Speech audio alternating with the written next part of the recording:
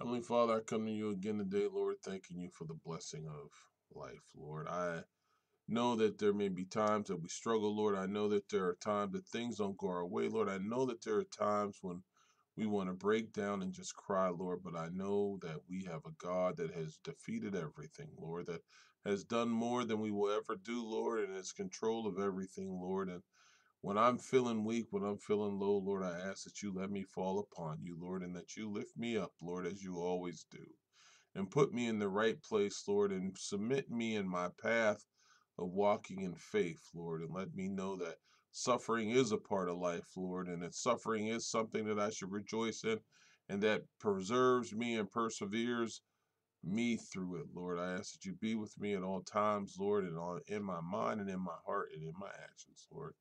I thank you in the mighty name of Jesus. Amen.